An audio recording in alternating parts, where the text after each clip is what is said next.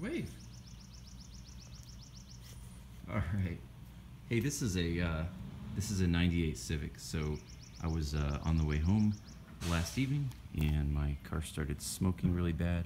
And it's a real easy fix. Had a coolant leak, so I thought I'd just throw this up there in case anyone's having this problem.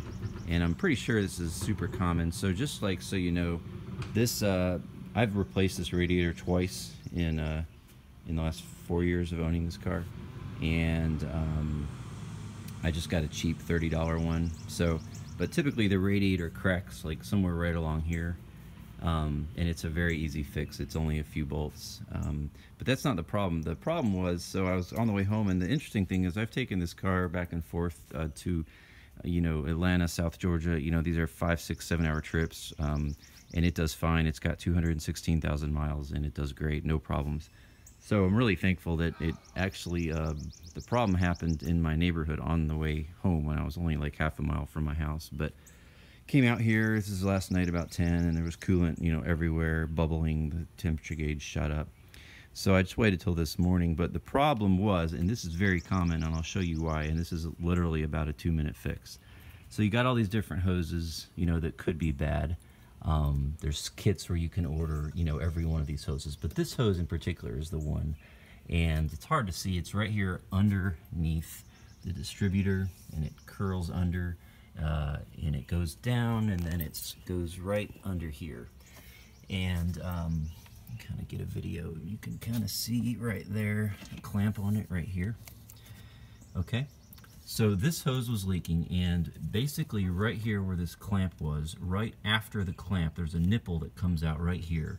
And right about 1.5 inches out was a hole in the bottom of that hose. And so I'll show you a picture of it. And so this is the hose. And right there you can see there's the hole. So if you imagine that this, I'm just demonstrating this socket here, or this ratchet rather, is a, if you imagine this is that nipple coming out of the engine, and this hose is stuck on it, okay, and the hole is right here.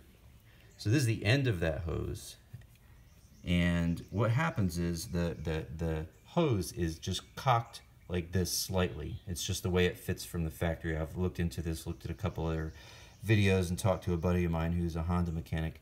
And so it's cocked very slightly, and then that car also is known to have the distributor, the O-ring in the distributor cap to leak over time, usually after about 100,000 miles.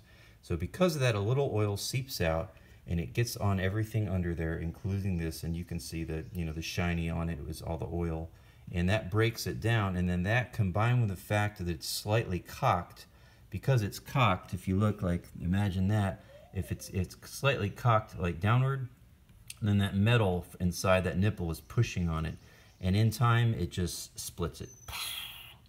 So all I did was I just took some cutters and hose cutters, and I just cut off here about 2 inches, and then I just you basically reuse the same hose. It cost me nothing to fix it all, and I'll show you just one more time. And so it's this hose. I just had to slide, all this used to be right here, so I just slid it over, and before it used to run right here, around here, but I just ran it on the other side of this, and there's nothing rubbing too bad. It should be fine. And anyhow, just reused the same clamp, as you can see right there. Started up and I let it run for a good 20 minutes and drove it around, and it's solid, no leaks. So that was definitely the problem.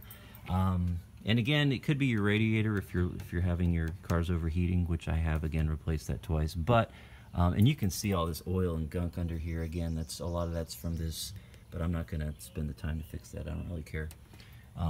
But anyhow, that is a very common problem. So if your car is shooting antifreeze everywhere and spraying it everywhere, of course in my case it was hitting the engine and transmission, so it was steaming and it was just making smoke everywhere late at night. A little bit scary, but anyway, if you find yourself in that place, I think probably the first thing to check is this. And it's, like I said, very common, and again, 5-minute fix. Didn't cost anything, and it's doing fine now. So anyhow, hope this helps somebody. And it's my '98 Civic coolant leak fix. Take care.